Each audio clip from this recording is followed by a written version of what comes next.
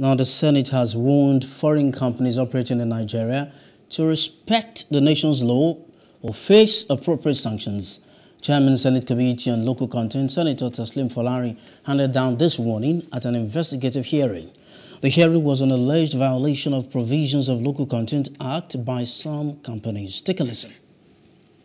This is the document that is supposed to protect the interest of Nigerians.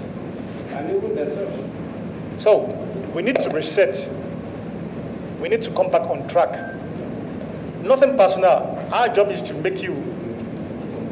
This should be your Bible.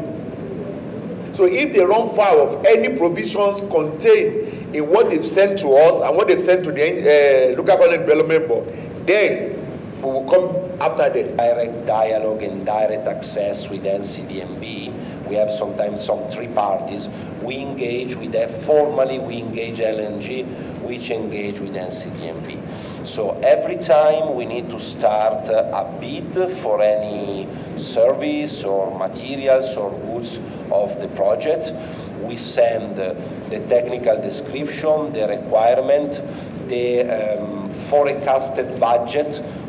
Hello, hope you enjoyed the news. Please do subscribe to our YouTube channel and don't forget to hit the notification button so you get notified about fresh news updates.